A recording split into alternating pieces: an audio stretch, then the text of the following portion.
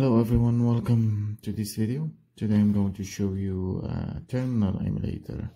It's called Sakura. So I think I made a video about it some time ago with the DWL, but I haven't got in depth into the terminal. So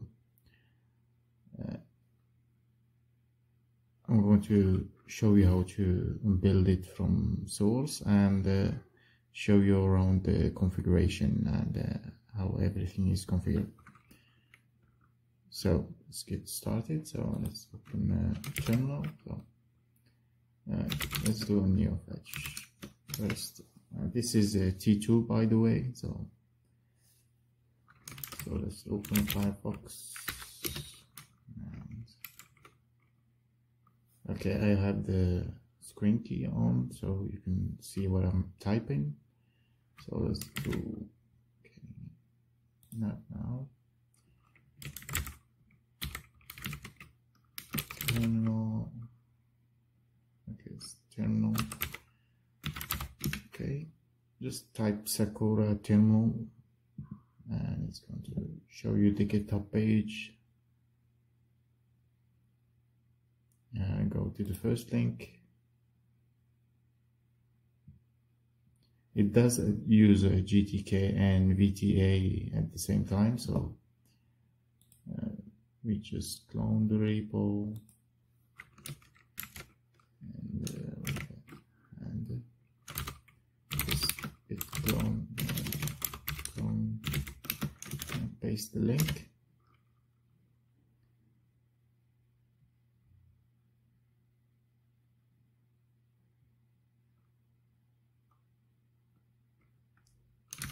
Okay, there is some instructions on how to do this, so you can follow along with those.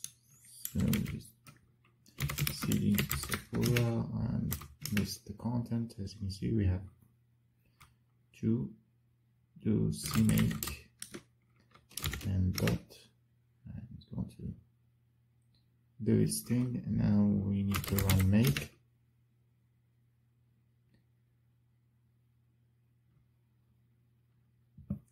Okay, and to install it, just sudo make install.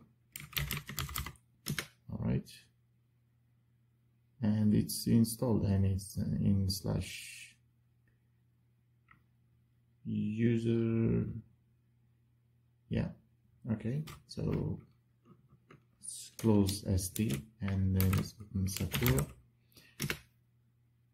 As you can see, this is the Sakura, and let's see how. Yeah, okay. So you can configure it. Just right click and you get this menu over here and options. You have a lot of options. Set urgent bell, set audible. Okay, let's remove those. I don't like sounds.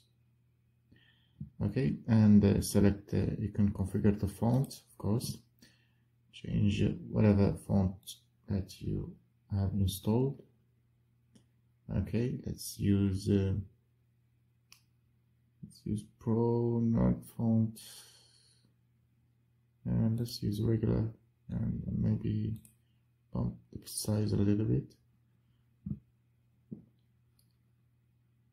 Okay, select, and as you can see, it's applied right away. So let's go to options again, select colors, and I want foreground, which is I want white foreground, background is black, so let's change the cursor to blue.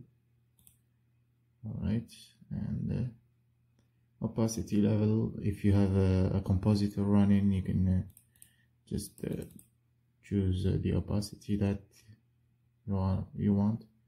Use bright colors. I like this one. So here is some other colors you can use: Solarize, Groove Box, Node, extra colors, and other stuff. I'm just going to keep it at Tango. So, and of course you have a custom color sets. Of course, I'm going to show you how to add more colors to Sakura. So just select, and as you can see, the cursor is blue. All right. Okay, we can just keep right clicking and do all of that stuff. So, and let's change the cursor to underline. So we have an underline, and it does have tabs, so you can have those as well. So show tabs. I don't want tabs in the terminal. So okay. Set blinking cursor, let's set that. Okay. I want to automatically copy the text to the clipboard. Okay, enough of right clicking, so let me show you the other way you can configure Sakura, which is just opening the configure file, which is Sakura and sakura.conf. Okay, and you open it, and of course you have color sets, and you can add more color sets as you wish, and you can change between those color sets with just the function keys F1, F2, and you can add more whatever color sets you feel like. So that's and the bold is bright, and set it to false because I haven't saved I haven't closed the Sakura, so it's not saving my config that I made with the right click. So if I close Sakura, it's going to save the settings and automatically output the settings to this file.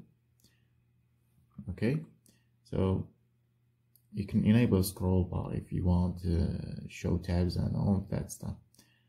So you got a lot of settings you can modify. So, and okay, to go to the next tab, delete tab, add tab, or control T, and of course copy and paste. That's the normal stuff. Okay, you can change of course the icons, and to go full screen use just F11 like any other thing like Firefox, Chrome, whatever. Okay, it's just simple stuff, and you can of course if you are in a desktop, you can configure the columns and the rows. And this is a window manager, so just take the whole space available. So I'm going to quit this file and close Sakura. Close it again, and now let's open it and see if the settings are saved. So you can see my font still is working. So let's open the config again and see if we have those settings. Okay, let's check something that is okay. We have let's see, what did we set?